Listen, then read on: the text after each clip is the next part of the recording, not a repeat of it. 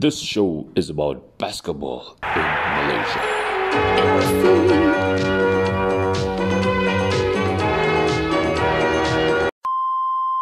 Assalamualaikum, salam guys.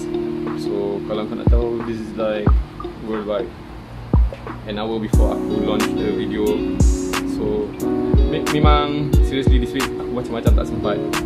But I'm kind of happy that this time around we get to do it. Coach Goh, I've been wanting to do it with him, get to know him a bit more better, understand his experience. You know, for first time gold medalist, SEA Games. You know, kita menang SEA Games pun 2 kali je. It's something to be proud of. Being able to talk to him, aku rasa open up my eyes, trying to understand a bit more the history of Malaysian basketball and the sort of journey that we had since SEA Games, whatever.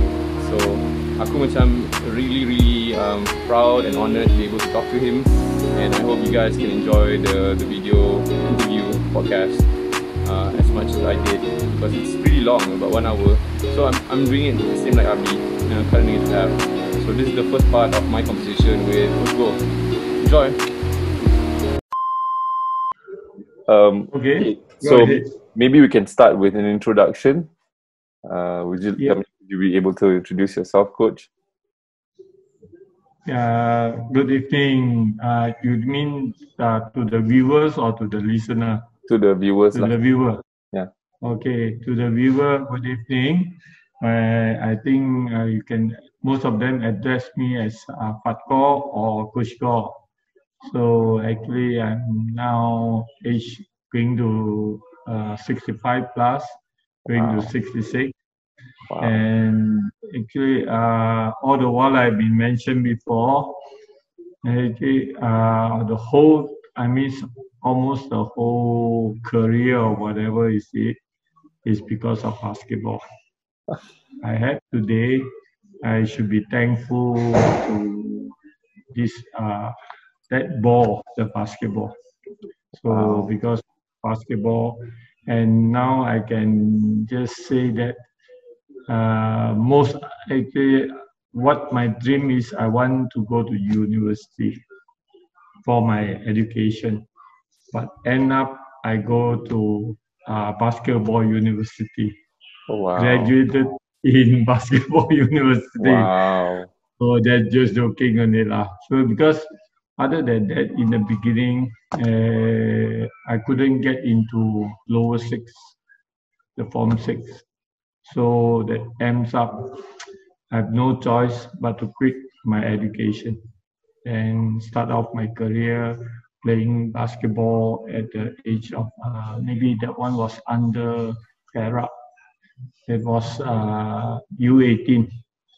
So that was the first time I start representing Perak States. So end up, I have no choice because of maybe my family is poor, so I couldn't. My mother told me that you have so many brothers and sisters need to go to school also. So your father cannot afford you to send to private school. So end up, well, it's just things that have no choice. They have to make a decision either to continue study or to quit study and continue with what I want to do in the next step. So end up, I have nothing else to do but think about playing basketball. Maybe that is one of the, one of my goals. So I have no choice but just continue with my basketball career. It's a very prideful moment to represent Malaysia, maybe at quite a young age. What does it mean to you to represent Malaysia? Who were your teammates at the time? I have so many questions actually, but I think like any proud Malaysian, what does it mean for you to actually represent Malaysia? You want to know the truth? Yes. Actually, I represent Malaysia. One of the reasons is just simple one. I can fly free of charge. You don't get Yeah, you get to no, travel. you don't get the point. Yeah. Because actually, that time air ticket is not cheap. Mhm. So if I were to travel overseas, where do I find money to travel overseas? So if I Wow. play, I represent the country. So if the Asian Championship or Sea Games are held in host in any overseas country, or so I get a free flight over there to participate in the tournament. So that's actually the first thing I managed to fly overseas, and I will just sometimes I envy all those rich people that they are able to fly here for holiday and that. But this is one good opportunity for me to fly right around. Wow. Wow. Um, the gold medal, 1979. That was really an interesting episode in the national team, because that was the first gold medal we won on SEA Games in basketball. Would you like to care to share the experience? Now only it looks valuable. Previously, when we won that gold medal at the time, it's just what we say another medal. Really, because we didn't know that on the way down till after 40 years of maybe you say it's 79, 89, Mm-hmm, 99, mm-hmm, oh mm-hmm, 09, 19, 40 years, man. mm-hmm, So within the whole journey down until 40, that 40 years, only mm-hmm, 89 we managed to win the gold medal. Yeah. So mm-hmm, that we didn't realize that 79 was one of the that gold medal is so precious. You got it. mm-hmm, So if if all the on the way, even 89 also we didn't win that gold medal, then 79 is just one gold medal that stops Philippines from monopolize the whole SEA Games, almost the whole SEA Game. Yeah, till today. So this until today, I Yeah, till agree. today. So till today, man. So that 179 and 89, we Malaysia managed to stop Philippines for monopolizing the whole SEA Games gold medal. So until now, so that shows that when during that time, uh, actually the real stories begin how we start. I still can recall that how we start beating Philippines is that Wow, this is the best when we part. start. Okay, you want to know Yeah, the yeah, whole please, picture of how please. I'm we sure a lot of young players wants to yeah, know how we you, got our first gold medal. our batch of players that we were lucky to have a preschool that coach Ron Captain came to Malaysia. He was maybe assigned to help the national junior. We were the batch that he was handling. And the first he did want us to start off this defense. He just work on defense, and I still can remember when we do that starter step, or we call it fire nowadays. Yeah. That starter step, that every training after the end of the training, we have to do that. It at least works on that to help us our quick feet, how we manage to move that fast. And the next thing is the positioning of defense. He likes one pass away, especially one pass away, deny. He just explained that until now I still remember that that strong deny to force the offensive player to move out of his range of offense. So that really helps. Oh, And the wow. next thing is when we were defending the ball one, he just encouraged us pressure, pressure, pressure. That really until now as a coach only I realized that is what it really matters or it really works as a defense. It's not like we just fear, we wouldn't dare to pressure on the ball, and one pass away, we are not denying, we just sack inside, we worried, they get back door, all these things. We didn't realize, but if we don't do that, the first thing, we are on the baseline. So we have to do that. For So suicides. until that, we realize that that is part of his system. So we have to do it. But we didn't realize that really works. And when we come back to that until now, or that during that time, and all among our players or teammates, when we have good defense, that stops Philippines. Because Philippines at that time is just a lot of individual skill. They are good, they held good on individual skill. But once we have that solid defense, we manage to stop them. And the first time that we start beating Philippines, I still can remember is in Genting Highland. Genting Highland, yeah, Genting Highland, they just have a international invitation, invited into. I still can remember invited, and maybe Thailand, Indonesia, Singapore is there. A few teams, and including Philippines. That was the time when we beat Philippines, I think by 2 points or 1 point. Wow, that's And very I still close. can remember that when we were playing Philippines, we were down by around 10 points. My coach, the late Fong King Chong, he just called. Coach Goh, he told me, maybe he called my name. Cheng Huat, you come. I sucked me in. And when I was playing the time, there's no 3 point. Oh I yes, don't know exactly. what was behind me.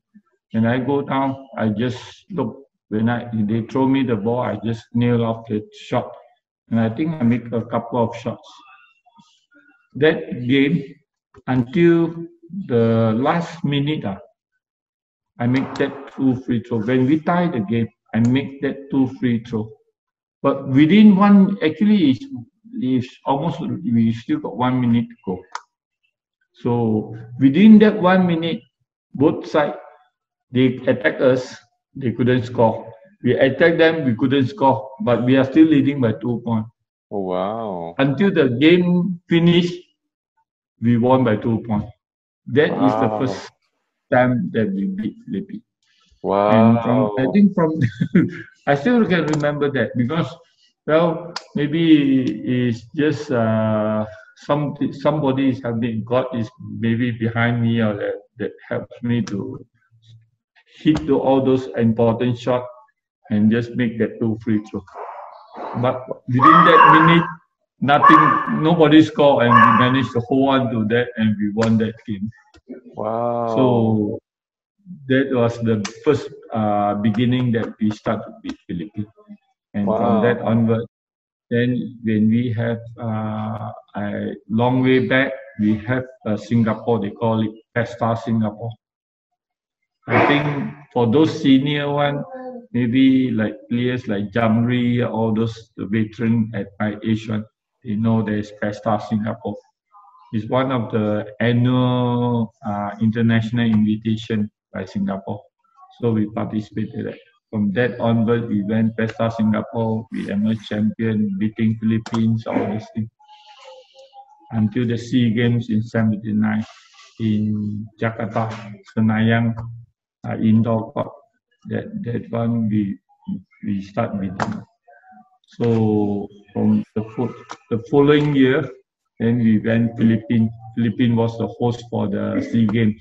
Oh yeah, that was a pandemic. Yeah, okay. That one, the 2 years back, that was in 81 in Manila, Philippines. The SEA Games, we played the final against Philippines. So, and the president of Philippines, Ferdinand Marcos, was there witnessing the game. But unfortunately, so one of my teammates, he started off, the game was quite close actually. He started off. Then the point guard from Philippines, it was, I still remember in front the half court line there when they just, two of them just challenged for the ball. The ball went out. So we were running back for defense. So he came up and both of them, crashed and falls on the floor. Ouch. He came up, but his leg, he just kicked that point guard that start off the whole fight. So the whole stadium erupt, and that is how we stopped the game. And I think if those players were there for the 81 in Philippine final, we just can imagine that Philippine 1 peso that is bigger than our 50-cent coin. It was just like bullet flying from the stadium down on us on the bench. Wow. Oh, just imagine. And we just had to be just huddle around us, our bench there. Couldn't do anything, the whole stadium. And I still can remember those incidents. Even we what you say, we just had to cool down, hold on. There's no such thing as we can run to the dressing room. No way out really. We just have to be there. I think that we are fortunate the president of Philippines is there. The bodyguard is around there. I think they managed to stop the whole thing. Wow, that's an experience to share. If we managed to just view that time, I think there was life in Philippines only lah. But maybe there was way back in 81. So that was one moment. But anyhow, with our chef, the nation of Malaysia, we have to finish off the game because the president of Philippines is there. Wow. So we just finish off the game, and I think nobody to blame lah. This part of the game lah. Yeah. I mean, it's final. There's always tension. Everybody wants to win. Yeah. And and Philippines were the host, so I guess they would give a bit more fire from the crowd to actually show on the floor. I think they want to because win. of maybe 79 they lost that gold medal. And that this 81 gold medal really matters to them. So one of the things, the tension is there, the pressure, everything is there. And of course, even the president of Philippines also purposely make because basketball is maybe the national sport. Yeah, right? National sport. So the president is there so to witness the final game.